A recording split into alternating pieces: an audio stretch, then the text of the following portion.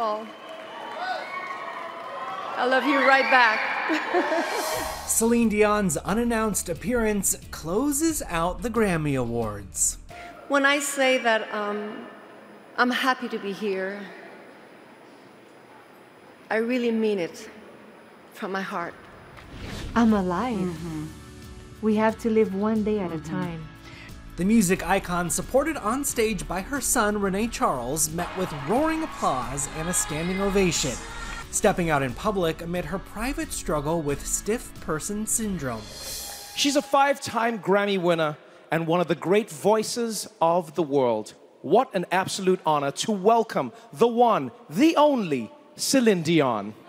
Taylor Swift singing along to The Power of Love moments before joining Celine on stage. Taylor Swift.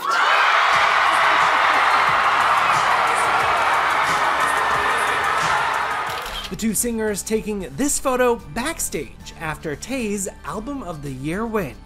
Life imposes things on you. You have no choice. You have to deal with them. This comes days after announcing her documentary, I Am Celine Dion. I'm working hard every day. A candid look at her ongoing health battle and Celine's wish to perform again for her fans. I would be lying if I said I'm fine. It's something she got emotional over on Sunday. Those who have been blessed enough to be here at the Grammy Awards must never take for granted the tremendous love and joy that music brings to our lives and to people all around the world.